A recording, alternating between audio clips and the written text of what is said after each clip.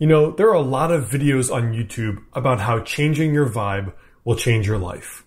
Now, unfortunately, I think there are far more people who have tried changing their vibe and then are very disappointed that their life has not changed. So in this video, I thought I would share why I think, and I've experienced, why changing your vibe is not enough to change your life. What's up, you guys? Alex Hine here. Now, before we jump in, I've put together a free journaling worksheet to help you design your dream life, get your life together, and figure out how to build a really fulfilling, incredible life. So the first link right below this video has a link to download the free journaling worksheet, and you'll get a free email series on journaling as well. Now, I have a female friend, and she came to me recently because I'm the self-growth dude, and she said that she was very frustrated with two things. The fact that somehow she was diabetic, and also the fact that she wasn't really finding the kind of men she liked, and she wasn't finding love. Now, this particular person had done everything. As part of her growth journey to raise her vibe, as she called it, you know, I live in LA, so a lot of Californians talk this way. She said that she'd done all the normal things. She'd been going to Tony Robbins seminars. She'd been doing the daily priming exercises. She'd been watching videos on how to raise her vibration, been following New Age advice, and listening to Marianne Williamson. And frankly, she felt that despite all the work she was doing, she still hadn't found love. And frankly, her health was still bad and she was still diabetic. And so she had felt like despite all of this work that people had encouraged her to do to raise her vibe, she felt almost as if God was punishing her because her vibe had not changed whatsoever. But she did everything besides one thing, which was acting, changing specific habits about her life. And to me, it brings up a really good point, because so many of us are sitting there frustrated that our life is not changing. And we think we are doing all the advice from an inner, manifesting, spiritual perspective, but change is not happening. And it's often because we are missing one thing. Listen, changing your vibe is just one piece of the puzzle of changing your life. Give me answers to these few scenarios, okay? Let's say you're diabetic. You went to your doctor, you got your blood work done, and he or she says, you have diabetes, you should get on these medications, even though you're 32, you're going to be on them the rest of your life, etc., etc. Is meditating, changing your vibe, mental emotional work, is that really going to be the thing that changes your diabetes? I know some of you could argue yes, but in my opinion, no. The way you change your blood work is by changing your diet and your exercise and your stress. That will guaranteed do it 95 out of 100 times. Thinking and changing your vibe won't. Now, example number 2.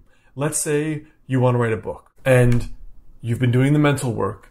Give me my idea, universe. You've been doing the spiritual work, you know, trusting your intuition, listening to your gut, and you still haven't written a book. It's been a year, right? 2021, 2022, 2023 will come and you still don't even have 10 pages written in your book. So did changing your vibe, raising your vibe, help you write that book? You could argue a lot of things, but I don't see a damn book. Right? Third one. Let's say you want to become a YouTuber. You're doing your affirmations. You're doing your self-growth work. You're doing the New Age principles. You're doing the manifesting advice, but you still don't have a YouTube channel with at least 1,000 subscribers. So what gives? You were doing all the inner work, but you didn't even upload 50 videos in the last year. And let's say you want to find love. You're at home. You're doing your affirmations, your intentional work. You're journaling. You're praying, you're asking to meet the dream guy or the dream girl, and a year or 3 or 5 have passed and you have not found love. What gives? In all of these scenarios, the thing missing is action. And I think so many of us are addicted to this raise your vibe or change your vibe thing because it doesn't require us to really act that much different on a daily basis besides the way we think, which is still important. But at the end of the day, the diabetic still has to change their diet and track those daily habits. That person who wants to write a book every day has to write 1,000 words. The person who wants to get fit needs to go to the gym 4 days a week. The person who really wants to become a YouTuber needs to upload their video every single week for years. And the person who wants to find love, yes, of course, needs to work on themselves. But maybe you know what they need? To pick up a salsa class. And that's the way they're going to meet men or women organically. So in all of these aspects of changing your vibe, we often miss changing our daily habits and our daily rituals. And that has often been the single most effective thing for me, and something I think so many people miss out on. Yes, there's the inner, and that will give you more inner alignment and flow and peace, but the outer is doing the habit work. And you need to usually have both. But if I had to put my money on only one, it would just be on someone who's doing the work, doing those daily habits that are simple, but also simple not to do, day in and day out. That's the way you guarantee change your life. So I think for so many people, the mindset stuff is fun and appealing and easy. Just manifest your dream life, but we forget to act and take daily action towards getting better.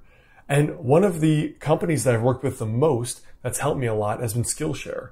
So for example, building out this YouTube channel, yes, raising my vibe is key, but learning how to shoot, produce, edit content that helps people was just as, if not more key. And for example, one of the courses that helped me was on Skillshare called Videography for Beginners, and it helped me learn how to become a better person creating content on the internet. Now, Skillshare is one of the companies that I use and I've partnered with. Check out all of the online learning communities and programs that Skillshare has, with thousands of inspiring classes for creative and curious people on topics like illustration, design, photography, video, freelancing, and more. So take, for example, this course called DIY Filming that I went through. It really helped me, number one, figure out how to really storyboard my video in a much more strategic way versus just being a teacher, as well as how to properly prep a short but sweet kind of highlight reel, as well as edit it, put it together, and really polish it to be a much, much better presented